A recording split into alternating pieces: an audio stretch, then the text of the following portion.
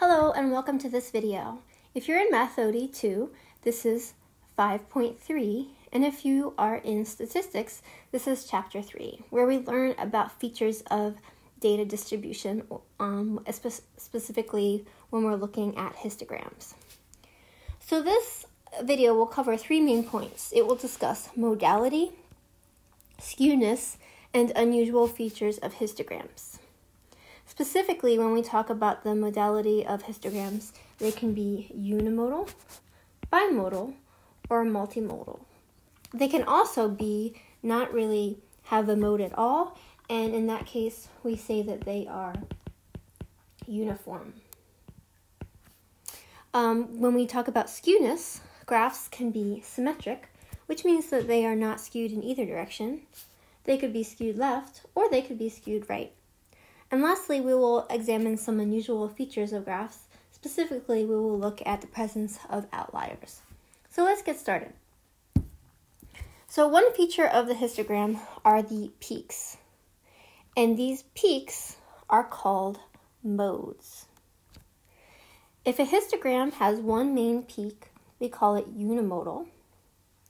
If a histogram has exactly two peaks, we call that bimodal. And if it has three or more peaks, we call that multimodal. So in this video, I'd like to explain exactly what I mean by peaks. So when you look at histograms, depending on the size of the bars, sometimes there might be slight fluctuations or differences. So the whole idea behind looking at a histogram is that you're looking at a smooth curve that would be superimposed on top of the bars. So for example, I would draw perhaps something like this, okay?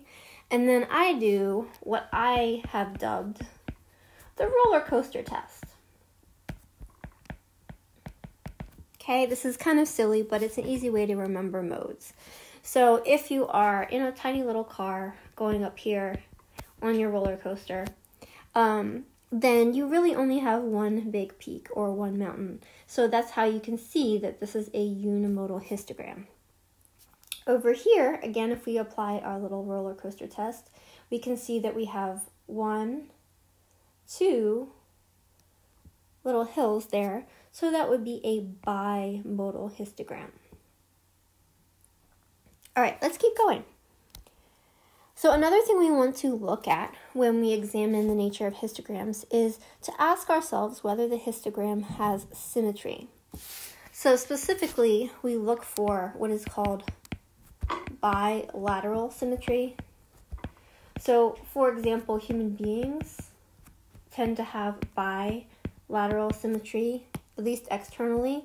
Our internal organs, like our liver and stuff, are not all symmetric. But it just means that if you kind of drew a line down the middle, that the left half and the right half of the whatever you're looking at, a human being, whatever, are about the same. Now, you need to remember when you're working with real-world data, you're never going to have perfect symmetry unless you are taking data from some sort of perfect lab and not from the real world. Okay, so what we're looking for is that if I roughly divide the graph in half, and here it indicates to fold across the dotted line, that if you can imagine sort of superimposing or putting the right half on top of the left half, over here you can see that each bar, they match up and they're roughly the same height. Again, it's not going to be perfect, right? Because real world data is not perfect, but it is close to being symmetric.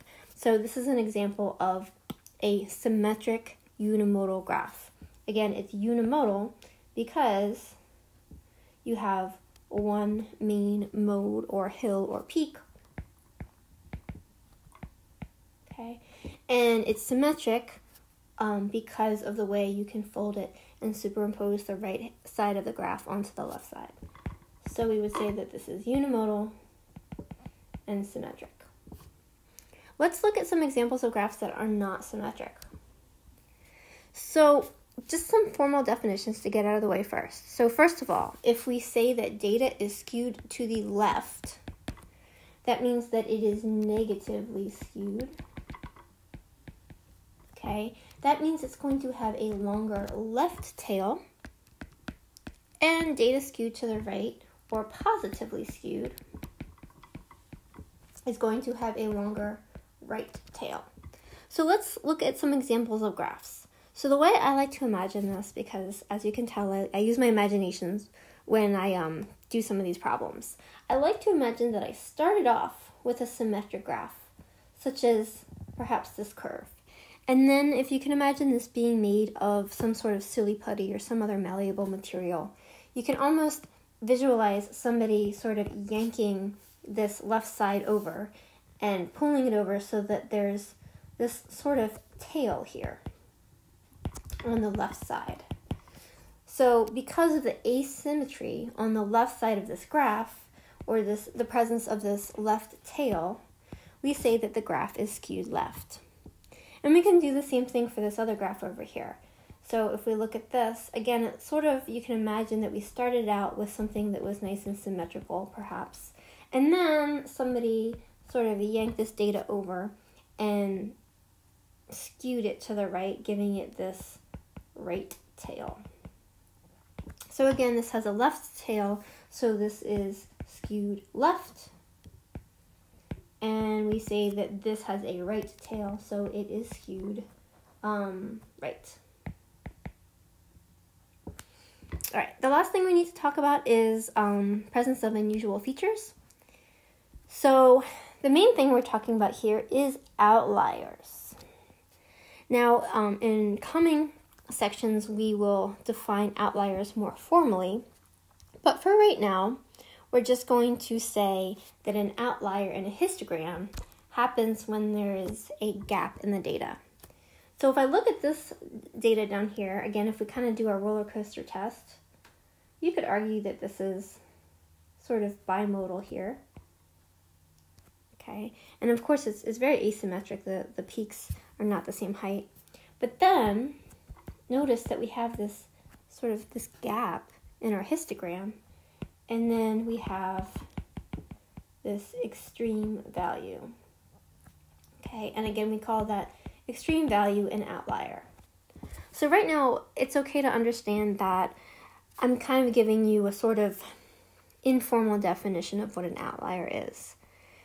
So if you're looking at a graph, again, you would look for space between most of the data and another bar or another set of data, for example, here. And of course, you could also have an outlier over here on the left-hand side as well.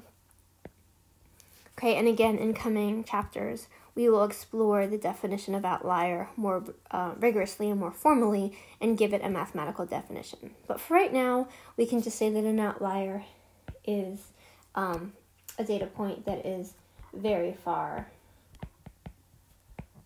from the center of the data.